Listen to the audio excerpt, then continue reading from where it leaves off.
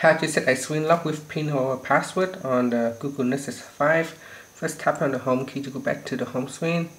Then tap on the app list and go into settings. Tap on settings and go to the personal section and tap on security. In here tap on screen lock, and if you want to choose PIN or password, tap on one of the options.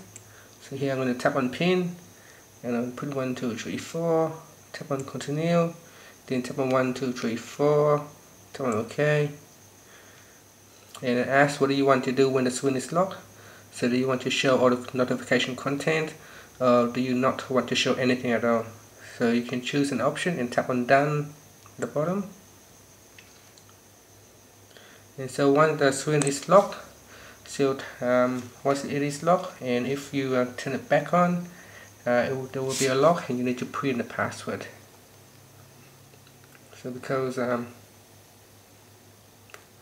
just using a test password here, so 1, 2, 3, 4, then tap on the OK or the tick button, and that's how you can set a PIN or a password to your screen lock.